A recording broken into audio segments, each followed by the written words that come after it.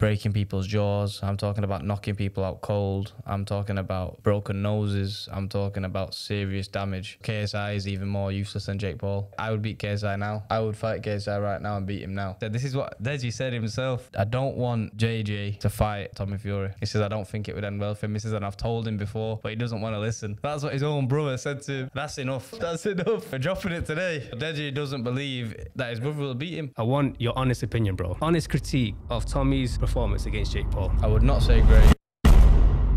Welcome to another episode of the Tie Your Camel Podcast, the #1 platform for sharing stories worth telling. So if that's your kind of jam, make sure you hit that subscribe button.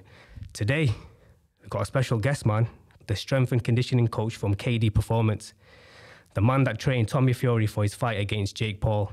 Kyle, welcome to the podcast, bro. Thank you, man. Thanks for having me in, brother. I appreciate it. I appreciate you giving me your time. No worries, man. There you go. Round of applause for making it. I love that. Bro, I just want to say as well, like, it's been such a smooth transition or transaction dealing with you, man. I send you one DM, you reply straight away saying, yo, I'm on it. And here we are today. So You're like one of the easiest guests to get on. So for that, bro, much respect, man. Oh, no problem, man. I like what you're about. I remember you telling me, what you're about, what type of people you have on. And I'm down for it, man. Ready to go. Respect, bro. So just to set the scene, yeah? You're the new kid on the block when it comes to strength and conditioning, right? Yep. And a lot of people got some questions, man. They want to know who this guy behind the scenes training Tommy Fury, man. Yeah. Do you know what I mean? Yeah. So, and plus on top of that, you're training Roman Fury. I see in your Instagram, like, you're training him 8 in the morning. We'll get into all that a bit later on, okay? Yeah. So make sure you guys stay tuned for that. What I want to talk about is, first of all, what is KD Performance and how did it all start? How did KD Performance start? That's a good question. So starting back to the beginning for myself. So I was always, during school, I was always active, playing different sports. I was into my rugby, loved playing my rugby, and I was always a skinny, that skinny Asian guy running on the wing. And I thought, I need to put some size on, man. So started training, got into the gym. Didn't have a clue what I was doing at the beginning, and I was just training, probably about 13, 14 years old, putting the work in, and then I just got hooked on it. Just got hooked on being in the gym, started doing, loads of bodybuilding training. I was a lot bigger at the time than I was now, but I wasn't as fit, You're a lot bigger then? Yeah. Bloody hell, your arms are like bloody... Not when I was 14, no, but, 16, 17. I was getting on, I put a bit of size on, then when I got to my late teens, early 20s, but then that for me, it was just about a lot of bodybuilding. Studied, went to college, studied sports, did my personal training course, so I did that whilst I was in college still, and then I was about 17 when I started personal training. Did that for a few years. Training men, women, I was taking on everything as I could and anyone I could, trying to just get as much experience in as I could. But prior to that, I was doing like rugby coaching as well. I've always loved boxing. So from there, I basically transitioned over from personal training into the strength and conditioning. So I started to study strength and conditioning, learning as much as I could about it. There's a whole lot more to learn than just personal training. Yeah, so you mentioned you were studying, right? Yeah, it was sports and exercise science. Right, wicked. And then I did my personal training course as well. Right. At the same time to become qualified. As soon as I was qualified, jumped straight into the gym. I was like, yeah, new kid on the block then as well. Let's go. Got in a lot of experience as much as I could. And then for me, really, it's just progressing. Everybody wants to progress in life and they want to earn more money, do more things that they enjoy whilst... putting less time into it, you could say. Yeah. So for me, loving the boxing, loving Thai boxing, loving rugby, to now be able to train these sort of guys who are going into these big fights. Anyone in the combat field, is what I enjoy doing now. And for me, it's just great progression, to be a part of the team, to get to go out, to go to the fights, travel to different places like Dubai, go to Saudi, go to America, to go to all these different places, to be a part of a team. It's really fulfilling for yourself, and to see your actual work going in. Before the fights, we sit down, we plan out the training programs, and then to see the progress at the end of the camp, just before the fight, it's a good feeling to have, man. Yeah, man. A few things to unpack there. Because you landed, high profile clients. You went 0 to 60, bro. By the looks of it, 17, whatever, by the time you're 24 now, You're working with the Furies, which, like I said, we'll get into a bit later on. Just to clarify, though, like strength and conditioning is a specific component of a camp, for example. So, like, you get a head coach who does the strategy implementation on the night, you know, what to take place. You get your nutritionalist that takes care of that side of things. And then you get what you do, which is strength and conditioning. Just for those who are not familiar with the boxing world, like, just to summarize, what is strength and conditioning? Okay, yeah, so to summarize strength and conditioning, in a nutshell, it's, it says it, the name and the title, it's an important part of any athlete, any athlete, even a golfer would need his strength and conditioning. We're looking to do things such as prevent injuries. So we want to strengthen up the weak areas. We want to get that fighter as strong as possible, as fit as possible. We want to work on things such as flexibility, coordination. There's a whole big list of things, but all round it's basically trying to make that fighter as much of a robust, strong athlete as possible. Right. So let's say, like, for example, a YouTuber calls me out now, yeah, which we'll get into that a bit later on, yeah, in terms of the YouTube space. And I come to you and I hire you as a coach. Where would you start me off? Just a starting point. Where would you start me off? That's a good question. Where would I start you off? So I would start off with the basics, where at the foundations, what do you have? What sort of experience do you have at the minute? Might be none, might be a lot. We'll go from there. So if you get into a boxing fight, and I know we've got 12 weeks to work on, the first thing I'm going to be looking at, I'll be honest with you, is your boxing technique. That's the main thing. One thing I always, we have this debate. I've had this debate so many times. There's a lot of people out there still that do not believe in strength and conditioning. There's a lot of people, a lot of the old school fighters, they don't believe in strength and conditioning. And I can understand where they're coming from, because you never saw, your Muhammad Ali's and your Evander Holyfields and Lennox Lewis. You didn't see all these guys doing certain exercises that we do now. But obviously people need to realize that as with time, science grows, knowledge grows, these things need to be implemented into the sport. Yeah, so where would I start you off? I'd start you off with the basics. I'd work on your boxing performance first, and I'd see where you're at. Because if you've got a fight in 3-4 months and you can't even punch, I'm sure you can, brother, but say you couldn't even punch and hit it, for a right hand, that's going to be the biggest issue, never mind getting in the gym and getting strong. That's going to be your biggest issue. So that's what I would work on. And then I would look at things like your flexibility, even just your technique, and then obviously then it will go into your conditioning, how fit you are heading into that ring. We want to make sure that your engine is going to hold you and be able to, work for the whole fight. That's key, and the engine is like a common one, right? To last you the whole 12 rounds. 100%. That's a big one, because there's a lot of people that are getting into the ring. Yeah. And, it's different, like, they gas out a lot quicker than you'd think. You'd think that you'd be able to get into the ring and you'll do, 12 rounds when you're sparring. But when people get under the lights, there's other pressures there that people aren't normally used to, and that drains them itself, mentally draining. If you're not breathing correctly whilst you're fighting, you're going to use a lot more energy than your opponent is. If he's cool, calm, collected, your energy is going to be running low. So there's many things you got to think about when you go into a fight like that. That's mad, that. Yeah. So I like your tagline on Instagram, which is train with intention. So basically what you're saying is, depending on the results that your clients want to achieve, would determine the program you're going to put them on. Yeah, 100%. Yeah. Everyone I train at the moment, every single person has different goals. For me, it keeps me on my toes, keeps me learning things. Sometimes I get asked things by fighters, and I won't have an answer. I don't know everything. Like you said, I'm learning still. I don't know everything, and I get sometimes asked questions, and I'll just say, I'll get back to you. But that isn't anything to be ashamed of. When Tim Grover. No. So Tim Grover is Michael Jordan's personal trainer. Right. And he's, he does like motivational talks and things like that. But I've read a few of his books. He's got a good book called Relentless, and he's got a good podcast. And he's got, if you ever look at him on YouTube, he's got loads of good things. And Tim Grover says, he says the same what I just said. He used to get asked things by Michael Jordan, and he wouldn't know what to say. So he'd say, right, I'll tell you tomorrow. And that 24 hours from when he got asked that question, he said he would do as much research as he physically could on that topic, and he would come back to him the next day with an answer. And look, that's one of the best athletes of potentially all time. you know.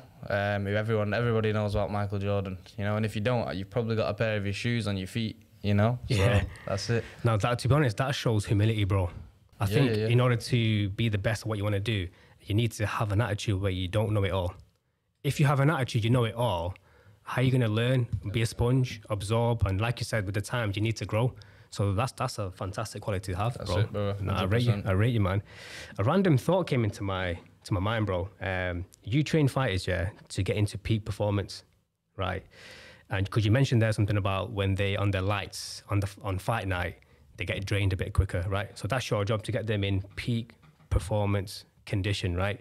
What comes to my mind randomly, by the way, is Anthony Joshua and Usyk, because he has all the physical attributes to dominate Usyk, bro.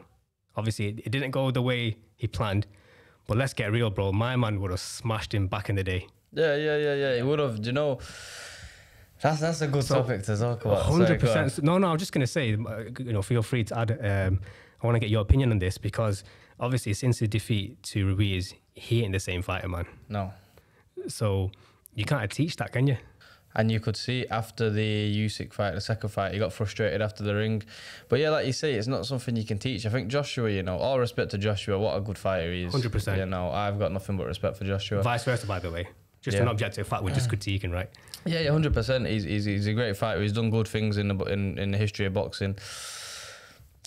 He's just never going to go down as a great. You know, he's not one of the greats. He's not one of the greats. I don't think he's one of the greats. Really? That's a bit harsh. He's not I still think he'd go down as one of the greats. From Britain, fight, at least. From Britain, one of Hall the of Fame, greats at of least. this generation, but not of all time. No. He's never going to go down a great of all time, is what I meant to say. Okay. He'll be one of the greats of Britain in this period, in this era, but he's never, ever going to be a great of all time. You know, maybe he might see this and make me eat my words, we'll see. But, you know, like I said, yeah, he had the Ruiz fight, he lost that. You know, they said that his head wasn't there, this and that. Could have been the case, but, you know, you've got 2, 3, 4, 5, 6, 7, 8 months to prepare for a fight. You know, you should be ready to go. With the Usyk loss, you know, that was just down to skill. That was just purely down to skill. If you see how Joshua fights, he walks forward a lot. If you look at his shoulders before he throws his shots, you can see what type of punches he's going to throw. He does no feinting. He does no head movement. Usyk has it all. Yeah, Usyk's a lot smaller than him. Usyk, what a fighter he is. Usyk is technically one of the best fighters out there. You know, and there's not anyone who can argue with that. He's technically one of the best fighters. He'll have a great fight with Tyson Fury. I don't think he'll beat him, but it'll be a good fight. So yeah, Joshua for him, and I think he definitely does need. He'll have a sports psychologist, but I feel like he needs, he needs obviously someone to sit down with him, have a little chat, see what's going on. And he needs that hunger back. You know, even a lot of other boxers that are critiquing him and saying he's not got it anymore, he's not this, he's not that. He needs to just, he needs to either decide whether he wants to have that hunger back and come for the belts, come for everything, and then he needs to fight like Wilder's. Furies, you know, he needs to be taking these fights, or he needs to just call it a day. You know, you've made enough money now. You've become world champion. He needs to just call it a day now. Do you think if he didn't have that defeat to Ruiz, he would have beat Usyk? Never beat Usyk. Really? Yeah. I reckon he would have devoured him because of his size and because Chisora gave him a hard time, bullying him in the ring. No, he did. And the skill, obviously the class in skill showed in the later rounds. But beginning, Chisora's naturally being a bigger man. Chisora's a big boy, isn't he? Yeah. He's a big boy, man. Have you seen his thing, by the way? Delicious TV. Delicious TV. You got some funky question, man. Yeah, I like it. It's fun. But yeah, sorry, back to the question. Yeah, man. So what do you think? So you said no, didn't you? You said no. He wouldn't beat him. Listen, my opinion is no. I don't think he would ever beat Usyk. But one thing I'm always open to in my mind is that it's boxing and it's heavyweight boxing. One punch, it's game over. You know, these boys can all punch, and the big boys, you know. So one punch, it can be over. So yeah, anyone can beat anyone. But I just think with the skill that Usyk has, I don't think he would have been beat. But if Joshua goes in as that old, hungry Joshua who we saw against, you know, even like your Klitschko's, if he was that sort of Joshua, then he could have cleaned him out and finished him. But I think for me, it's just pinning him down. The thing is, he throws no feints, and he doesn't move his head. He throws no feints, and he does not move his head. So when you're fighting a man like Joe Joyce, then you're just going to have it's just going to be a dog fight. It's just going to be who can take the most damage. But when you're fighting a man who is technically as gifted as Usyk is, then you're going to have a long night. You know, he'll just dance around you all night. He's quicker than you. He's faster than you. He's probably not as powerful, but he has everything else you need. And Joshua even said at the end of the fight, he said something, I can't remember what it was word for word, but he said something like, how did you beat me? How did you beat me? I'm stronger than you. I'm bigger than you. How did you beat me? He got frustrated, and you could see he couldn't work out how these small guys like Ruiz and Usyk, you know, he struggles with shorter people to fight. Bearing in mind, Usyk's not a natural heavyweight. No, he went up, didn't he? It's mad. Yeah, the guy is 100% gifted, man. Yeah, no question about it. You touched upon Tyson Fury and Usyk. You're in the mix with these guys. Yeah. So, straight up, why has that fight not happened? As far as I know, I think it's to do with money. People are wanting too much money. It's to do with where it's going to be, Saudi, or don't know if you heard about Dubai or England. Now Tyson's come out a few days ago and just said, I want it in Wembley. It's Wembley or nowhere, and I think the split's like 70-30. It's a 70-30 split. Mad. It's one of them where, to a lot of people, I think, that's a crazy split. But at the same time, you got to think to yourself, all respect to Usyk. Usyk ain't selling out no big stadiums in England. How would you respond to him having majority of the belts? That's the other question. How do I respond to that? I know you're tight with the Furies, right? Yeah. And I ain't got without being biased, Furies, bro. Yeah. Without being biased, innit? Without being biased. Without being biased, bro. Without being biased. So half of those belts Fury had when he beat Klitschko, which were then stripped off of him, and then Joshua went to beat Klitschko, didn't he? And then he took the belts, if I remember correctly, something along those lines. So Joshua now has all those belts. Usyk's now beat him and taken those belts off. So the way I see it is, by default, Usyk technically, does have the belts because he beat Joshua, but Fury's never ever been beaten to lose them belts. He's never technically ever been beaten. And also, he was the first man to end Klitschko's 10-year plus reign of being undefeated at the top. Joshua beat him with a nasty uppercut and nearly, I don't know what, that could have ended badly. He beat him with a horrible uppercut, but you need to remember, before this, Fury went to his backyard and beat him on points. I would never ever have said, you know how it works in boxing. If you go to somebody else's backyard and you're on points, you better expect to lose that fight. Even if you've clearly beaten. We've seen worse robberies. So it's one of them, isn't it? The split that Fury wants is questionable, depending on who you ask. If it was me, I'd probably do something similar. All the cards are in my hand. At the end of the day, I'm the one selling the tickets. I'm the one people wants to come and see. I'm the star of the show. Yeah. So I call the shots. I do think the fans want to see that, though. I think they will sell it out regardless. Yeah. But then at the same time, fights, it is. I would be reasonable as being Fury. I would be slightly reasonable to think, you know what? I've got more money than I need. Let me just get this undisputed heavyweight champion, and no one can ever ask me any questions. Yeah, because this isn't about money anymore. It's about legacy. That's it. It's the Hall of Fame. It's the all-time greats we talked about before. There you go. All right, we'll see what happens. While we're in the Furies, we'll go back to the strength and conditioning. So how did that come about? Like, how did you went to, like I said, 0 to 60, landed a Fury from the outside? Yeah, it looks that way. From the outside, it looks like 0 to 60, 100%. Of course it does. It looks like 0 to 60.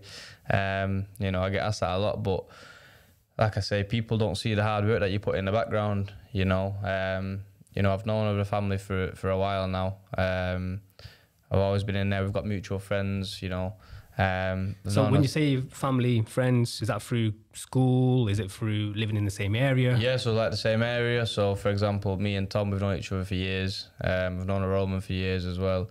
But funny enough, they never used to train with me.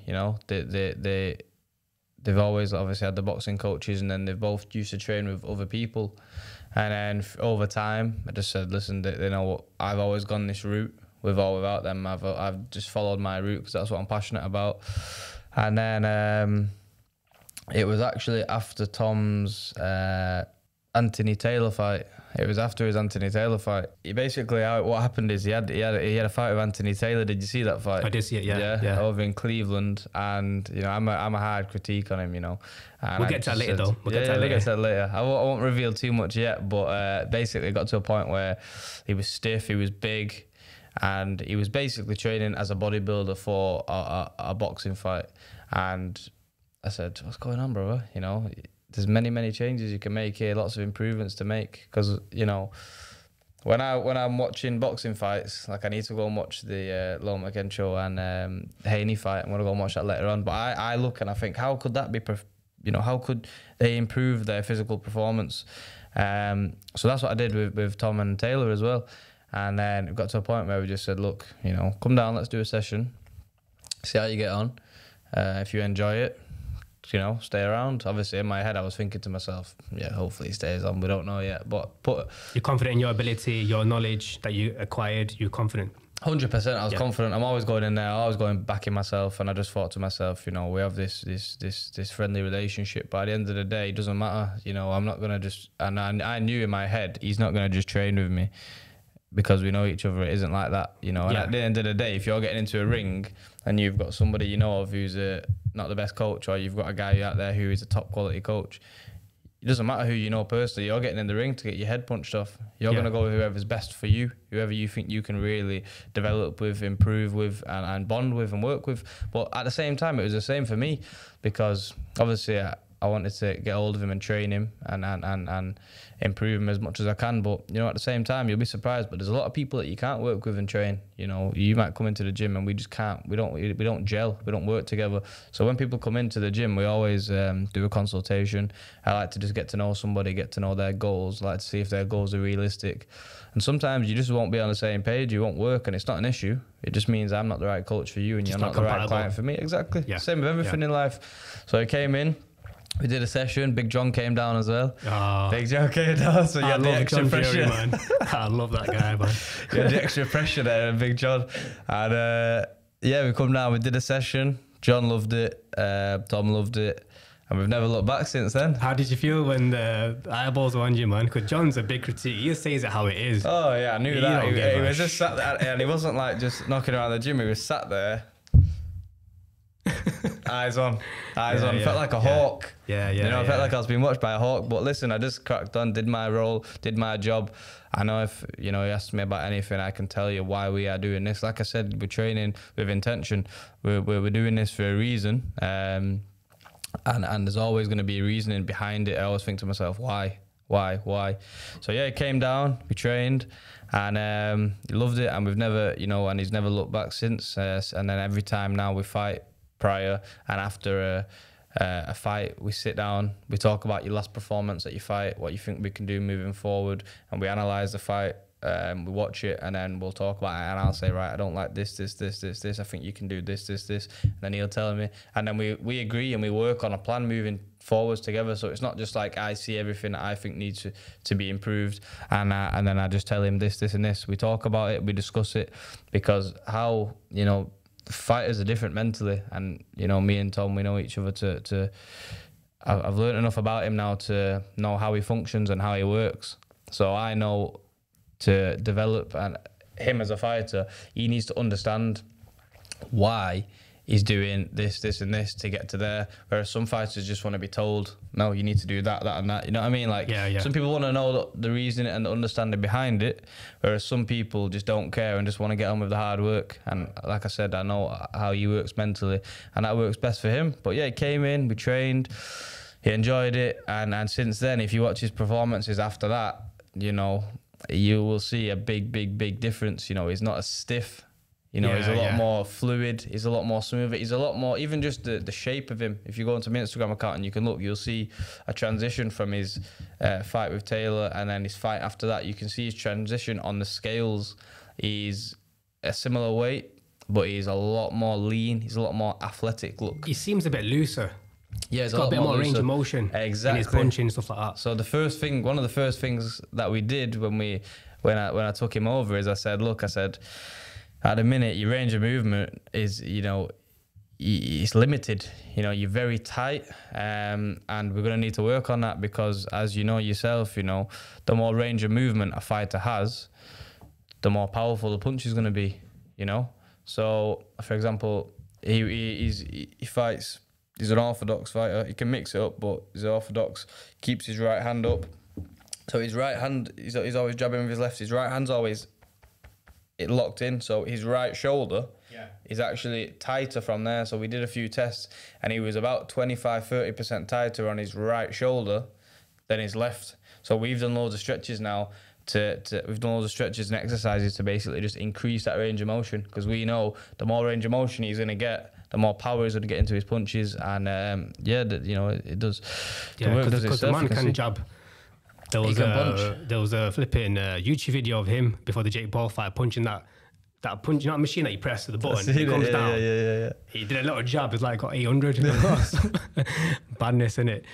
So what does the exercise look like? Just obviously don't want to go into detail, but just like a basic exercise, because I need to do that myself, to be honest with you. I'm stiff in my shoulders, so what would I need to do to loosen that up? So one thing that we actually started doing with him was I'm quite close with a yoga instructor that I work with, so we got him actually doing a lot of yoga to start.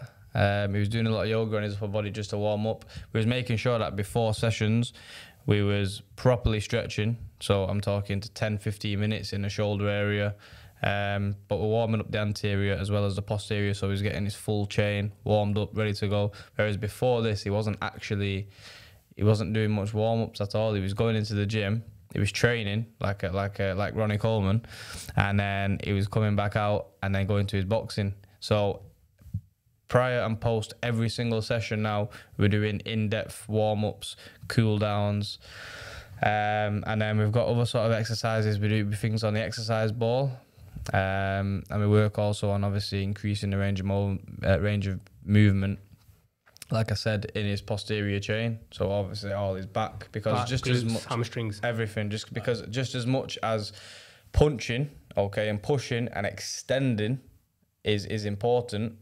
In boxing, you obviously also need to think about how quick you can pull back and rotate across. So we do a lot of movement, which is rotating. So as the arm's coming out, obviously the left's coming back, and then we're rotating across the full body using your core rotation, and then we're rotating straight back across. So the quicker and the snappier you can make that transition. Basically, the more fluid, the more power you're going to generate. And like we said before, the more range of movement you're going to get into your punch. Well, one thing I struggle with is recovery, bro. Yeah. Like between my workouts. After a hard session, obviously I do weights mostly. Yeah. I'm flipping. I don't know if you play a part in recovery. Yes. So we do set amounts of recovery. So what does it look like? Is it like ice baths or things like that? He does. He's got. He does a lot of recovery himself, but he does things like I said, the cooling down is the first stage of the recovery. Never used to cool down, so now he's doing 10 to 15 minutes minimum of just stretching every single day. Just to keep him loose, because this man does a whole lot of weights. And I don't know if people have seen, but between fights, you know, he blows up. You know, you're talking, he puts 2-3 stone on of just, you know, a lot of it's muscle, a lot of it's tall lad, 6 foot, right? Yeah, he's not a small guy, and it's his frame. That's how he holds it. His frame is just huge. Yeah, he does his stretches. Yeah, he does his ice baths as well. And he also, he goes between the ice bath and the sauna. Right. And then he has like a day of rest, you know, so he'll just have one day where he just fully recovers, resting, normally like a Sunday. He'll just have a full day of rest, and then I guess he just spends time with his family. So that is basically, that's how he recovers himself. I need to add the stretches in, man. Just like that's it, the stretches and the sports massages as well.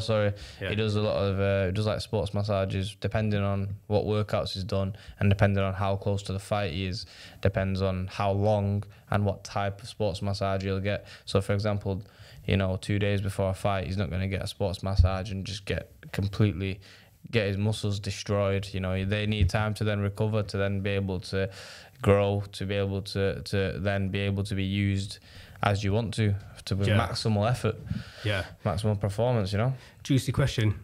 How do you balance between being friends and getting the job done? Or is it just strictly business when you walk in the gym? Yeah, like you say, you know, it's not hard at all. You know, it's strictly business. You know, once we walk into that gym, you know, sometimes we'll have a little laugh before the session. You know, we'll bust a few jokes to each other, and then, you know, as soon as it hits 6:30, you know, 6:30 in the morning, we're straight to work. You know, there's no games, no jokes. We just work through it, talk minimally throughout the workout. After the session, we'll have a laugh, maybe go and grab some breakfast, just crack on. You know, it's not hard to do at all. We both know why we're there. You know, we both know why we're there. There's no messing around. He knows that I'm there as you know, employed as a coach to do my job, to get him, you know, as ready as he can be to get into that ring. And he knows that he's there as an athlete to train and get the work in. But like I say, he's not hard to work with at all. That's good, man. When you both got the same drive and you know what you want to achieve, ultimately you're serious about that. You both you're going towards a certain direction. You want to be a good, recognised strength and conditioning coach. He wants to be the best in his game. So it's good. That was helping it. You're both serious when it comes to business. Together, bro. We just gel together and we just work on. Yeah, man. And I think one of the best things for that, for the both of us, is the little sit downs that we have before a camp and after the camp, because that really kind of defines and sets in stone why we're both here. You know, we're here because you want to reach here, and I can tell you and show you how we're gonna get there. And so that kind of gels us together as a coach and client/fighter relationship. Okay, fair enough, man. I'm going to ask you tough questions that you might get in the future. You've already answered it, to be fair, right? Basically, you touched upon where you learned your specialized knowledge from, right? Yeah.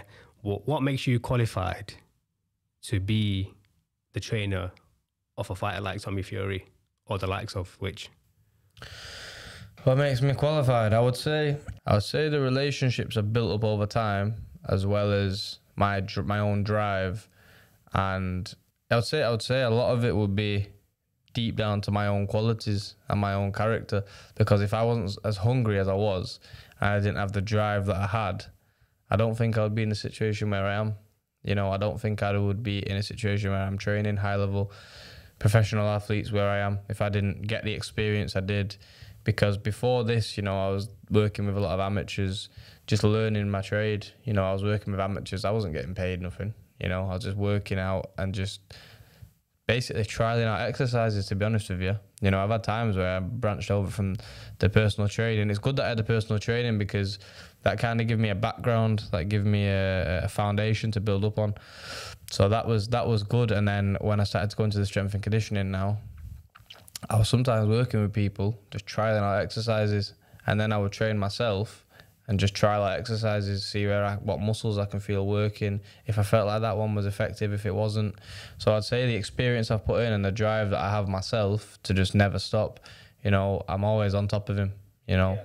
We're always there, we're always ready to train, we're always talking about future plans, future progressions, where we're going to take these sessions. And then when he's finished up and he goes home and he goes and has a sleep because he's finished his strength and conditioning, then I'll be in the gym and I'll be typing up notes of what results we got, what lifts we got. I would say myself being proactive as far as a strength and conditioning coach goes. I'm very proactive. So I like to, like I said earlier, I like to always tell him where he's at, where I want him to be and how we're going to get there. And because of that, he's told me in the past he's not had that with a lot of coaches. So that's how I think we gel. And with the progressions that we already make now, I feel like we're onto a good thing. Yeah, no, I think you sold yourself short, man, because clearly you know your stuff, number one. Yeah, you know your stuff, that's number one. You got the knowledge there. Secondly, you had John Fury watching you, right? So obviously he's not going to put his son through some shady guy, right? Some cowboy who doesn't know what he's doing. And I'll put some footage on YouTube, man, for you guys watching on YouTube, of the type of work that he's been doing. It's really good, bro. You know what you're doing. Yeah, appreciate it, and before, bro, like you know what the outcome is. And then, like I said before, you formulate a solid plan on how you're going to get your fighters there. Yeah, do you know what I mean? And you got the experience. You work with elite fighters like these guys at a young age. On top of that, you're working with other fighters like MMA fighters, boxing, and you're like a sponge. You're like, you have the humility to say, I don't know. Do you know what I mean? I think that's a good quality, bro. So just to add to that, man, I know he's not paying me, bro. Let's go on to another juicy topic, bro. And I want your honest opinion, bro. Yeah. I know your boys with Tommy Fury, yeah? Yeah. Right. And I ain't saying too much because you might have him on the podcast in the future. You never know, innit? Yeah. But I'll let you talk, innit, yeah? Honest critique of Tommy's performance against Jake Paul. Okay, that's a good question. honest critique. Okay, so I would say it was good. Yeah, I would say taking everything into account, it was good. Yeah, I agree. I would not say great, and like I said, I critique him quite. I'm quite tight when I critique him. You know, there's many reasons for this, but I'm looking at it from a different perspective, which apart from the team, no one else would have it. So when there's been times where we've been in a gym and he's been sparring, and he's been, and he's been hitting the pads. From what I've seen, I feel like he could go in for a British title. You know, he was looking great. You know, and I'm talking about breaking people's jaws. I'm talking about knocking people out cold. I'm talking about, broken noses. I'm talking about serious damage. Towards the build-up of this fight. Yeah, towards the build-up of Jake Paul's fight. And he's never done that in any of his other camps before. And, you got to remember, he's had this fight hanging over his head for, 2-3 years? So I think there was a lot of bad intentions between the two of them. So I would say, from what I saw myself throughout sparring and throughout training, and even the week of the fight, how he was hitting the pads and his head movement and his foot placement and how he was letting go of his shots, he was, my opinion is he was fighting probably about half of his ability. I think he was fighting. Night. Yeah, I think it was about half of his ability, and he still beat him. And the reason why I say that, I don't say that. I think it was the pressure, to be honest with you. I'll be honest with you. I feel like if they fought again, I think it'd be very, very different. I think the pressure of the fight. For those that don't understand what you mean by pressure, you're talking about him under the limelight. Yeah. This is a build up for like 2 years. Things happen. Yeah, they've had a lot of hate for each other for 2 years, and anytime Tom walks down the street, it's when he's fighting Jake Paul. I can imagine it's probably similar for the Jake Paul. When he walks down the street, when you're fighting Tom, they've had each other on each other's minds. They've probably gone to bed next to the missus, thinking about each other, about what they're going to do to each other. So the pressure, of the lights, of the occasion, of the, Jake Paul's done this. He's not new to cameras, lights, action. He's been doing this since he was a child on Disney Channel, Tom's in the lights, cameras, action now, but he's not used to it like he was, That at the time was the biggest, it's the biggest probably influencing fight out there. I don't know if it was bigger than KSI and Logan Paul. Oh, sorry, okay. It was bigger than that. Yeah. Fournier, that was a load of rubbish.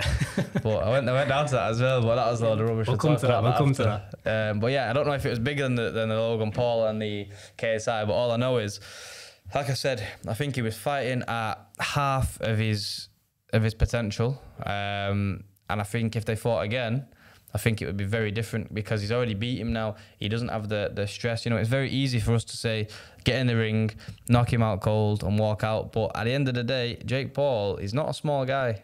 He's a big set guy. He actually looked bigger than Tommy on the night. Yeah, he's a big guy. And at the end of the day, like I said to you earlier, boxing is boxing. It's two boys in the ring, and it takes one punch. One punch in the right place, you're going to be getting knocked out. In my head, that was never, ever a thought because I knew that Tom was going to beat him. But we can't talk on behalf of a fighter. And as a fighter getting into that ring, I can't talk on behalf of those because we don't know what that feels like to think that if anything ever happened and if there was any slip-ups, let's be honest, your whole career is done. Yeah. You're finished. You are finished. So to fight with that amount of pressure on you, I don't know what it's like. And then you've got people ringside like Mike Tyson, Devin Haney, who's just fought one of the best in the world, Ronaldo, Was it Ronaldo there? Ronaldo was there. I didn't know he was there. Yeah, Ronaldo was there. Jeez. Do you know what I mean? Like, you've got all of these people around watching you. And, a few years ago, he was probably looking up to these guys. Obviously, Mike Tyson, Devin Haney, these guys are legends, Plus, you got the marketing aspect of it. Like, his, changing your name to Fumbles. His dad, obviously the dads are marketing, his dad and Tyson are marketing geniuses, right? They never disowned their, obviously, brother and kid. But that aspect of it though, like, going to leave you in Saudi if you don't perform. To be Ronaldo's physio masseuse, or PT, whatever it was. Do you know what I mean? That's pressure. And on the night, you're walking towards the ring, people are taking videos. If you get knocked out, you're becoming a meme, bro. Do you know what I'm saying? That's what this media is like, no? Do you know what I'm saying? Like, it's mad. So I totally get where it's coming from. So what you're saying totally makes sense, man. That's what it gets like now. Do you know what I'm saying? You're becoming a meme, bro. In this day and age now, you slip up once, it's a meme, innit? You know what I'm saying? But yeah, that makes sense, man. So you think it was a psychological 100% aspect of it rather than physical? 100%. I feel if Jake Paul and Tom had a spar in a ring with just a few of the team around, a few of the teams around them, I think it would have been a completely different. Between me and you, I lost a lot of money, bro, on this fight. So as I was that confident in the knockout, I put down some money on a bet. How much we talking? I put $2,000 down on a bet. I put 2 G's down on a bet. I started off with it with $1,000, right? And I thought to myself, look, he's gonna knock him out. What I've been seeing is he's like an animal. You know, he's getting in this ring, and honestly, he could have fought for a title. He was looking, great. And I thought to myself, I'll just put down $1,000. And the guys were like, you sure? They were like, I'm just gonna go safe, and I'm just gonna put down that he's gonna win. And I thought, no, I believe in him, and I believe that the work that KD Performance has done. He's going to bring me some money back. Yeah. Obviously, I was wrong.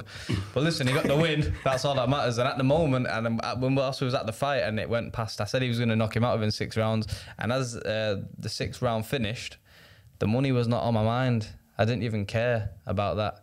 All I was interested in is that he was going to knock him out at some point of the fight. So like I said, that is how much confidence I had that he was going to knock him out clean, done, finished. And you know what? At the end of the fight, I said to Jake Paul, I said, look, it's a fair play. I said, fair play to you. I said, I lost some money thinking that you were going to get knocked out cold.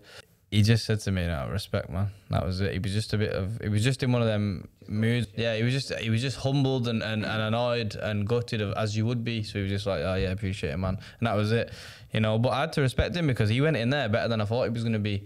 Yeah. Do you think there's an element of underestimating Jake Paul involved? 100%. Yeah? 100%. Yeah. Tom said that himself, that Jake Paul... he's better than he thought he was. Better than he thought he was. But we all thought he was better than he was. Honestly, he looked good. He looked good. He looked decent, innit? He looked, I wouldn't say great, but for the amount of experience and what he's had, he looked good, man. He looked good. People are saying he knocked him down, this and that. It was a slip. You could see he jabbed him and then he slipped over. He got straight back up. I think if they go again, then it'll be trouble. I think they should definitely do it again. Run it back, you know what I mean? Run it back for the fans, run it back for the pockets. Get your money back. That's it, yeah, get our money back. So based on what you've seen to date, do you think he has what it takes to go all the way to the top? Yeah, 100%. Yeah. I definitely believe in him to become a world champion. I think he's got the right people around him. I think he's got the right experience to then go on and do good things. At the moment, I think he's probably one of the most inactive fighters there is at the moment, which obviously that needs to be changed. But I don't know where his head is at the moment right now, whether... I don't know how long he's going to do this YouTube boxing for. I don't know whether he's going to go into carry on with the YouTube or when he's going to then transition back into boxing. I know at some point he's going to, but right now, a lot of these professional boxers are probably not a fan of him right now because of the way he's taking the boxing. But at the end of the day... Listen, if you're cleaning up that much money, why wouldn't you? Well, put it this way, right? If it was me, am I gonna fight, KSI or Jake Paul, who are absolutely no threat at all? Am I going to fight them for 5-10 mil? Or am I going to fight a scary Russian who's been boxing since he was 1 year old or just fresh out the womb? Am I going to fight him for 200 grand? It doesn't make sense, does it? Times have moved on now, So if it was me, I'd be contemplating what I'm going to do in the future. But Mayweather, he's still doing exhibitions, man, for the money. Just for the money, you know what I mean? He's still cleaning up. Mayweather's in a different, Mayweather has been at the top, at the best for so long. Whereas Tom has to prove himself. True. He hasn't done that. Yeah. So that leads us on to the whole YouTube scene, man. What's your thoughts on the whole YouTube scene when it first arrived on the scene versus now? Because for me, it was like, they're making a mockery of boxing. But now I've warmed up to it, and you can't help but to be part of this whole circus So, that's going on. you're a fan of it now, yeah? At the moment, man. Yeah, Listen, if you want to make some money, bro, like, listen, call me out. Now's the time. That's it. Man's in his 30s, so this is the time. Don't call me out when I'm 40, yeah? This is the time to do it. You got 10 years. Do you know what I'm saying? Yeah, so what's your thoughts then versus now? Well, when it just come out, to be honest with you, and it was KSI and Logan Paul who started it off, I didn't even watch that fight. I was not interested in it at all. I can't remember who was after that, but in a nutshell, I like it, man. Yeah, I like it. Even then, even when it first arrived in the scene. Yeah. I think, at the end of the day, if two guys have some problems between them and they want to get into a ring and put on a pair of gloves and sort it out, I've got nothing but respect for them. It's better than pulling a knife out like people do nowadays, and people end up dying. People ended up really injured. So for me, if any guys have issues and want to get into the ring, I have nothing but respect for it. At the time, nobody realised how big it was going to get. Now it's like a full route that you can go down. So for me, I like it. I like the YouTube route. I think it does a lot for boxing. It's bringing new eyes into boxing. It's bringing more money into boxing. New opportunities, new era. Yeah, it's just changing direction in some ways, isn't it? Yeah, 100%. And a lot more kids have got into boxing through KSI and Logan Paul and Jake Paul and these guys. So you know what? Fair play that they're getting more people into the sport of boxing.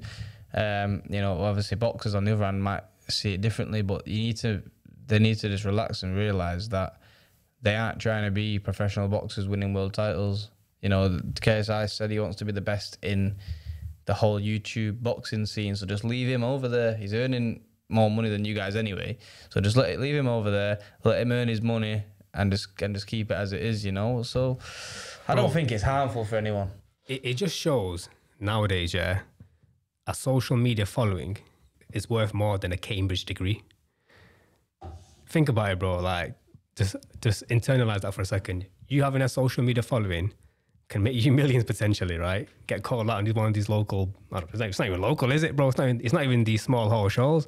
It's proper big stage. Yeah. Rather than this guy's got a Cambridge degree, he's a professor, right? It don't mean jack compared to monetary values. Doesn't mean nothing. Right, honestly, it doesn't mean nothing. These guys are making huge amounts of money, to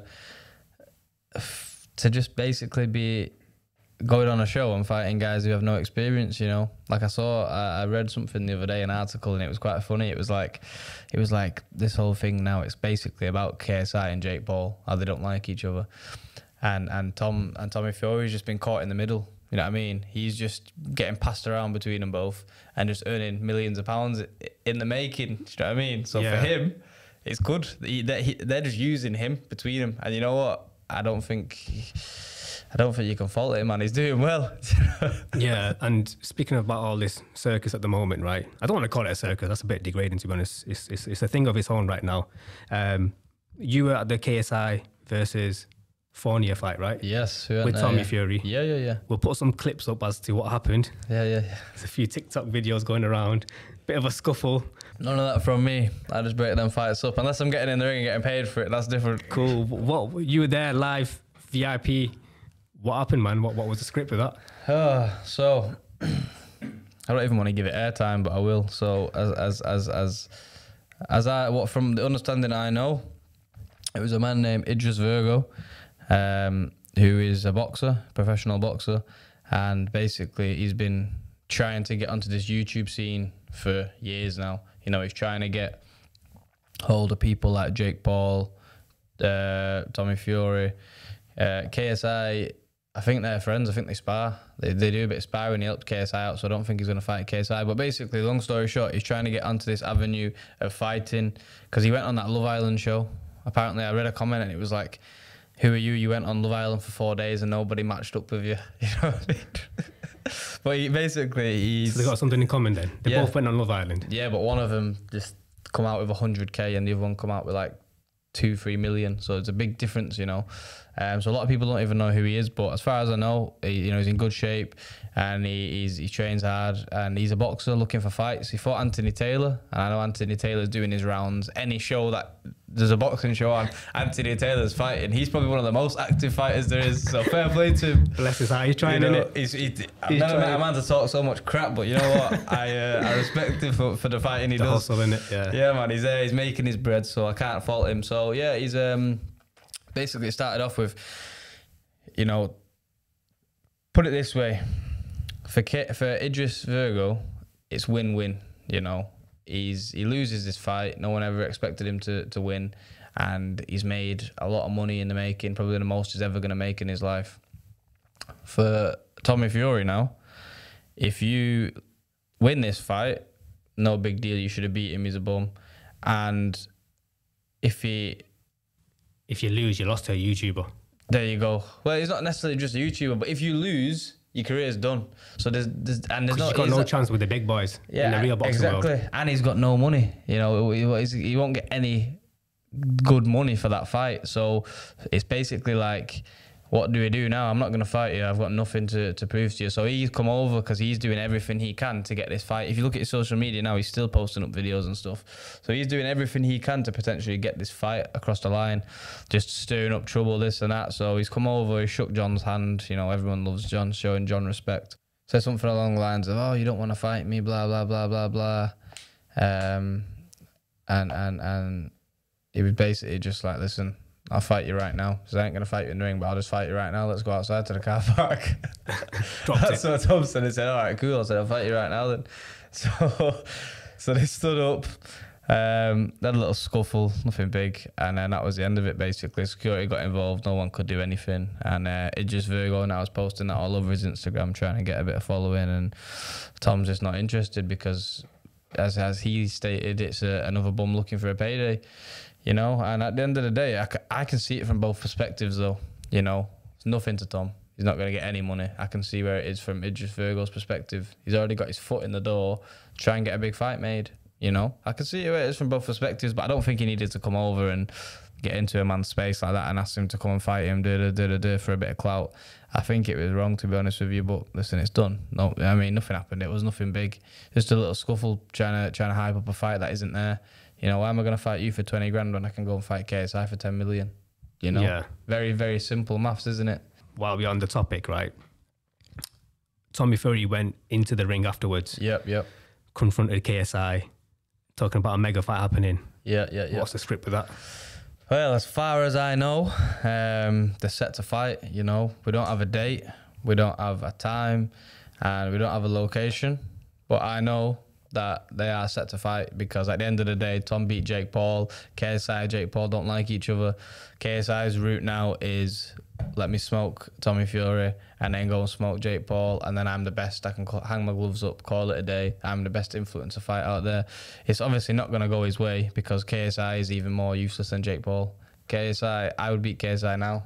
I would fight KSI right now and beat him now. So that's going to be a clip, by the way. That'll be a clip. That's going to be a clip. So he's useless, you know what I mean? He's I respect where he's coming from. He's training hard. He's doing well, you know what I mean? But it's one of them. He's useless. Do you know what I mean? So let me just look at it from a devil's advocate point of view, right? Yeah. So when you say useless, bro, yeah. like from the fans' point of view, in terms of YouTube fans, I'm talking about, right? Are we referring to those 10-year-old children? Well, you know, their perspective. Let's just say it's drawn a lot of people in, right? They're saying, okay, he's got a good track record now. He hasn't been beaten, right? So when you say useless, from your perspective as a professional, what makes you say useless? What weaknesses do you see? What makes you think he's not on Tommy's level? Is it like he's lack of footwork? People like swarms. No, but I'm talking about technique-wise or ability. Yeah, he's or miles off. Yeah. Technique-wise, he's miles off. He just comes in like this and then throws any shots he can. You know, with a professional boxer like Tom, for example, he's just going to stand back, let you miss your big swinging shots like you would in the street. Have you ever seen a boxer fight a normal guy in the street? You know, it's near enough unfair because the guy will come in, he'll run in with big, massive swinging shots. All you got to do is step back, move out the way, bang, gone. Standard. That's all that's going to happen. Jake Paul did a better job, you know. So I think, and who's KSI beat? He's fighting guys like Swarms who are doing circles in the ring. You know what I mean? When he's running away, literally running away from the man you're supposed to fight. So then you're going to fight, you know, listen, it's just easy money, but I love KSI's confidence. You know what I mean? Because even when they got into the ring, Tom was towering over him. You know what I mean? He's about 3 widths of KSI. But I love KSI's confidence. I think it'll be a good fight for both of the pockets, and that is about it. I think the Jake Paul and the KSI fight, Jake Paul and Fury fight, I think that was more interesting. I know that was more interesting. We spoke about Jake Paul, and there's an element of Jake Paul being underestimated. So do you think the same thing's happening right now with KSI? Do I think he's been underestimated? No. I think he's been underestimated. People might say that I've got a biased opinion on it, but I'm going to underestimate him against a professional boxer who's hurting people. You know, when he's in training camps, you know, you'll see yourself, man. There's only so much talking I can do to back it up, but all I know is, yeah, KSI's done all right against a few nobodies. Who's he fought now? Fournier, Joe Weller, Logan Paul. Just Muay Thai, elbowed Temper. Fournier in the head, knocked him out cold. Fournier was 40 years old, plus he wasn't the best of. But then again, I'm not just going at KSI, because then you've got to look at Jake Paul's track record as well. He fought Anderson Silva at nearly, what was he, about 80 years old. Do you know what I mean? Yeah. But at the same time, this is what I'm not understanding is I'm also a fan of MMA, and I've seen Tyrone Woodley knock people out with big overhand rights. I've seen Anderson Silva's his work. These guys should not be getting beat by Jake Paul. But you see, when they wave this in front of your face, it's different. You know what I mean? So that's why I don't think Nate Diaz will take a check. I think he's too much of a gangster to take a paycheck from Jake Paul.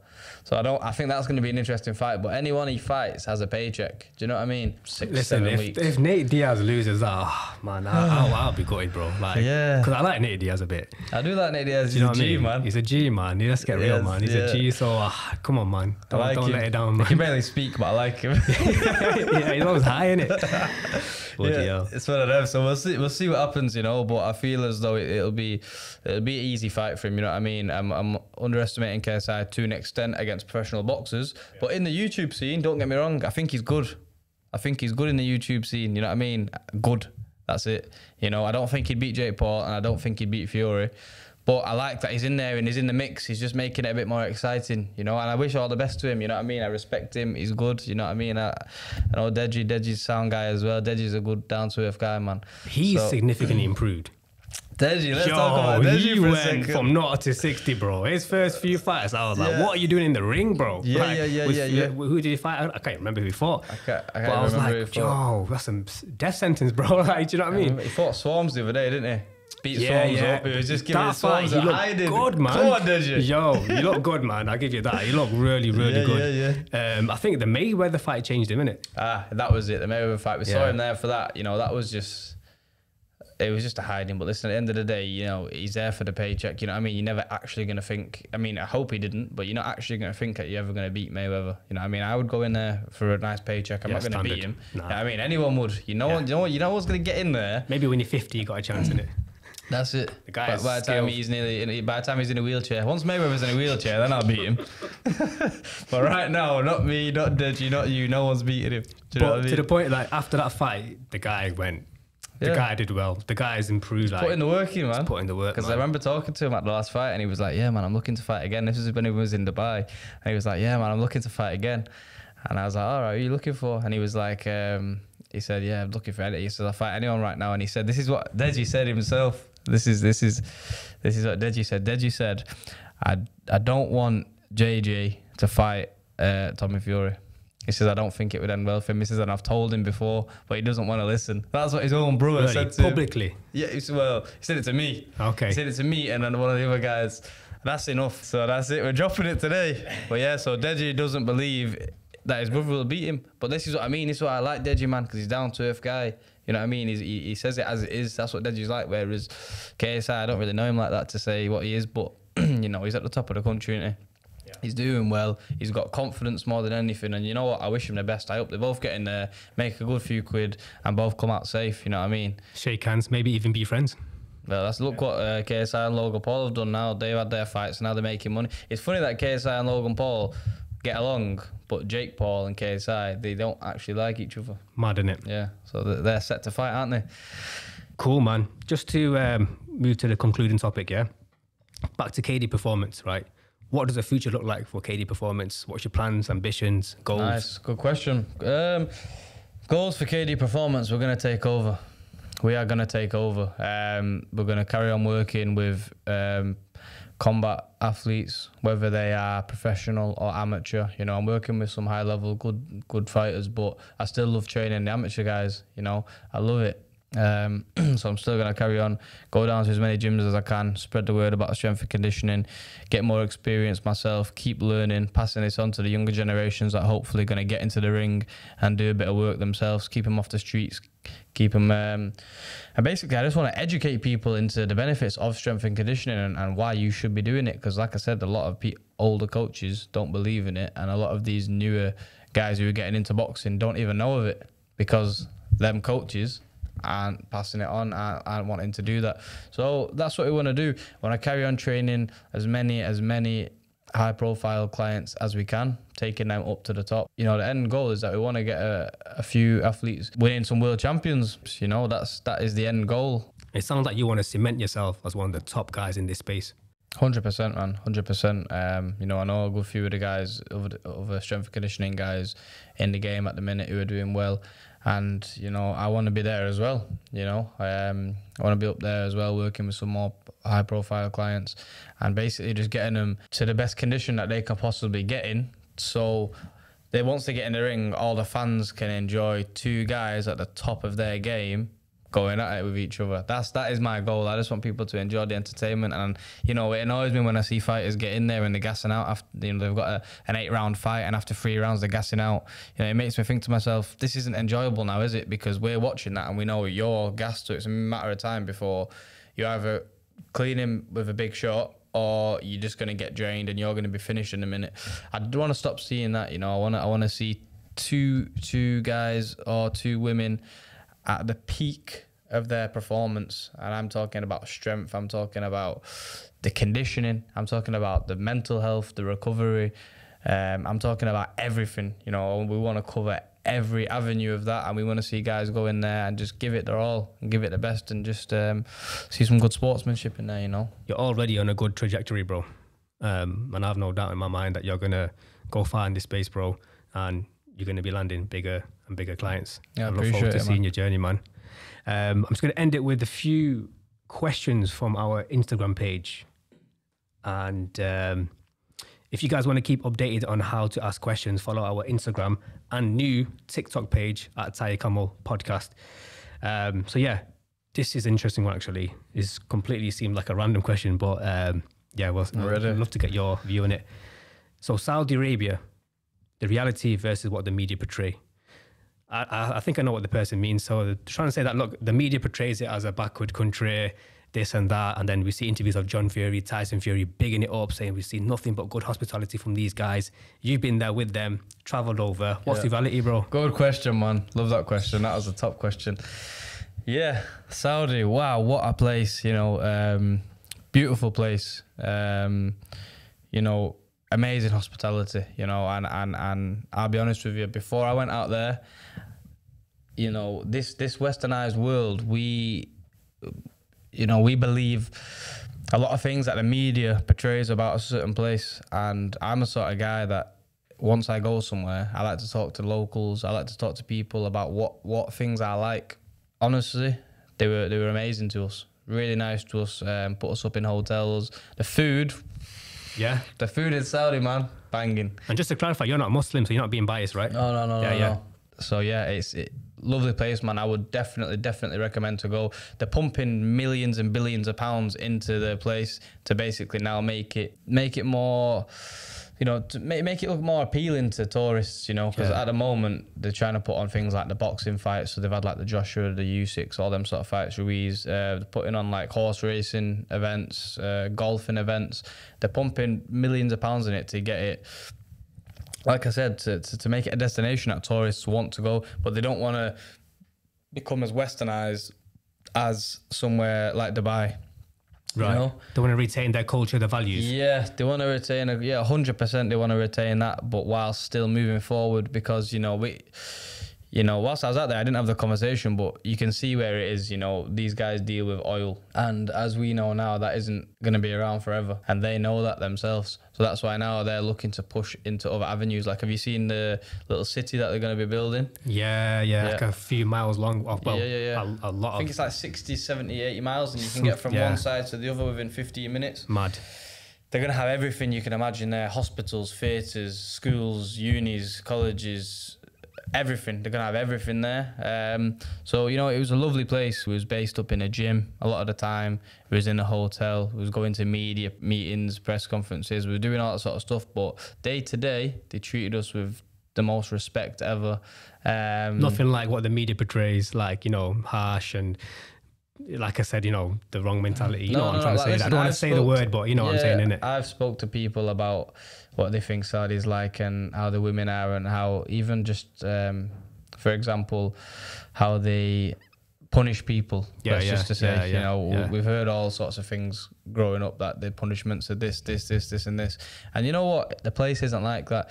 Yeah, they're strict, but they do that so that people don't do it again. So for example, over here, if you steal a car, you might get 2-3 years. Over there, you steal a car, you're getting 10 years. But that's an interesting point. I didn't check it out, bro. Like, Saudi, the crime is non-existent though, for that particular reason. Yeah, so Dubai is the same. Try wearing your nice watch, bro, in London, walking down, your hand will be chopped off by a different citizen, never mind the government. Do you know what I mean? That's it. So there's a difference there. But yeah, I'm glad you mentioned that, man. Dubai was the same though. When we went over to Dubai in November, the crime over there, non-existent. Same. These places, the punishments are so severe that there isn't many people in the right mind who want to commit these crimes. And do you know what? It shows that it works, because Dubai is expats. So people from all nationalities coming in, you think there'll be one or two bad eggs, but no, the law states how it is. And secondly, to get that punishment, it's a high bar, by the way. It's not just like your hand gets chopped off. You need 4 witnesses, which is impossible to have anyway in the first place. But just the thought of getting your hand chopped off puts people off, innit? Yeah, that's what I mean, exactly. I didn't want to mention it, but the hand getting chopped off, I spoke to people about that. I'll be honest, bro. Yeah. I was like, so what's the deal here? If I go and they're like, no, that doesn't really happen, but maybe years and years and years and years ago, these things would happen. But at the end of the day, you're getting long prison sentences for things that you shouldn't be doing anyway. Yeah. But here's a perfect example for you. One of the guys left his Rolex. We had to move hotel rooms, and one of the guys left his Rolex in there, like 30-40 grand Rolex, whatever it is. And one of the guys who were cleaning it, they come in, and they basically brought it in, left a note with it and all that, put it in a box, put it in a new little gift box with a note, and was like, sorry, you left this in your last room, this. It was... Bro, if that was here, I'd be in the pawn shop, man. That's it. Do you know what I'm saying? God, but like I say, the people are amazing, the culture is amazing. I would 100% go back, but it is expensive. Yeah. There's things out there. I'll give you an example. So we was there with Roman Fury come over as well for the fight. That was in Saudi, whenever that was, February, March, I think it was February. And so he had some washing, and he was like, I want to get these clothes washed. What's coming up, man? What's coming up? He was like, I want to get these clothes washed. So I was like, okay. So he went over to the reception. He was like, just get these clothes washed, please, blah, blah, blah, blah, blah. I must have given him, I think it was about 3 pairs of shorts, 4 pairs of socks, 2 t-shirts, and like 3 boxes, something like that. It was like, yeah. So they was like, okay, no problem, I'll bring it up in 3 hours. So he said, okay. So I'm upstairs in the room now anyway. He was downstairs getting some food, and I hear this knock at the door, and I said, all right, no worries. He said, your washing's here. And I said, all right, no worries. I was just going to pay it and then just get him to give me back, whatever, because he's not here right now. Anyway, the washing all comes, gift box, little bow on it and everything. It was proper. The hotel was a nice hotel. And I open up the bill now. How much do you think? How much do you think, man? Bloody hell, this is in pounds. What do you think? How much? Washing you mentioned a few shorts and stuff like that. Come on, I don't know, 50 quid? Try 250. Really? 250 pounds. So I rang him now. I said, oh, your washing's here. He said, yeah, I was going to pay it, but so I don't know, you ain't going to give this me back anyway. And then he goes, all right, how much is it? I said, 250. He says, what? He says, what? I can't pay that. He said all the clothes together were worth about £30. Should have washed it himself in the sink, innit? You know what I'm saying? So yeah, that's it, man. So it's quite expensive then there. Yeah, but obviously the hotel we were in was nice, but it's an expensive place. You don't go to them sort of places without money, you know. Like you say, they don't get taxed like us. You know what I mean? They don't get taxed, you know, the majority of your wage like we do. You know what I mean? Just out of curiosity, then, do you know when you travel with the Furies over, do you pay for your own flights? And No, that's all covered. Really? Yeah. That's a nice perk, innit? Yeah, that's the best perk for me. Covered by who? So normally it would be whoever's in a contract. So for example, when they're signing a contract, like when he signs a contract with Jake Paul, he'll just say, listen, I've got 10 people on my team. We need flights and hotels, and that's it. Really? They deal with the rest. It gets deducted off the final pay, maybe? No, that's like work. So yeah, but like obviously it comes out of somewhere. Does it come out of his paycheck that comes out at the end? No, it's whoever like the promoter is. What? Oh, they pay in advance, basically, pretty much. The promoters. Must be. I don't know exactly when they pay it or how they pay it, but all I know is that's so interesting. All I know is whatever Tommy Fury gets paid for his fight is separate to the team, because without the team coming out there, there's no fight to make. Do you know what I mean? Right. So like if you know, for work, if you need to go down and travel to London and you get in the train, you expect your work to pay for that train, don't you? Yeah. Because I need to get there. Who was a promoter on this fight? I can't remember. Forgive me if I'm wrong, but I think they were called the Skills Company or something. Wait, like this that. is Jake Paul's promoter? No, so it was a collab of the Saudi promoters and Jake Paul's. So Jake Paul's is the most valuable promotions. Yeah. And I think they were called the Skills Co or the Skills Company. I can't remember the name of them, but them guys out there, they were top as well. Really good guys to work with, man. Ras, that is sick, bro. Yeah. That is sick. Listen, if you guys need like a full-time videographer or something like that, someone to do interviews for, listen, give me a shout, man. Put me on that expense list. That's it. Plus one. Yeah, do you know what I'm saying? Last question, bro. Best way to reach out to be coached, or to reach out to you in general? What's the best way to get in contact with you? Yeah, so the best way to reach me is if you go through Instagram. So it's KD Performance, okay, on Instagram. You'll be able to find me on there. You can just find me over a message, and we can work from there. You know, like I said, whether it's online and you're anywhere in the world, or whether you're based in the UK, you don't mind traveling, because we're based, KD Performance is based in Manchester. So if you're local to Manchester, come down, and we can go from there moving forward. So Instagram's the best bet, yeah? Instagram is the best one, at KD Performance. Yeah, we'll put a link in the description, man. Kyle, thank you for coming on the pod, man. Yeah, no problem. Thanks for having me, man. I've enjoyed it. It's been great having you on, bro, honestly. I enjoyed it, man. I've really enjoyed it. Thank you for having me on. No, man, and I look forward to seeing your upward trajectory in this space, man. And look back one time and think, I had this guy on the podcast, man. Like, do you know what I mean? I'm sure we're going to do a few more in the future. 100%, if you have me back on. Run it back. Always welcome, bro. Always welcome. If you enjoyed the podcast, make sure to leave a comment, like, subscribe. It helps the channel more than you know. With that being said, we'll see you in the next one. Peace.